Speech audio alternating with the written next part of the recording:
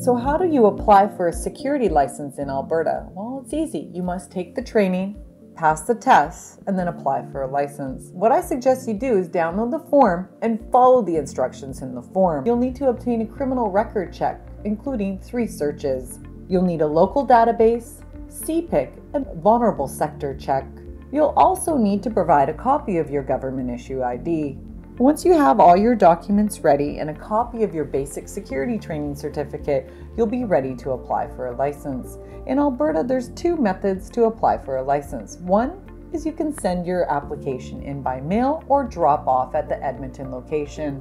The next way to apply for your license is through registry agent.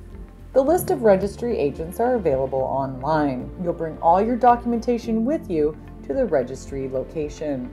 That's a copy of your filled out individual application form, a copy of your passport size photo, a copy of your provincial ID and your proof of citizenship, a copy of your Alberta Basic Security Training certificate, and your certified criminal record check. You'll also be required to pay for the fee. The fee for Alberta security license is $100 for a 2-year license. For more information about security licensing in your province, please visit our website.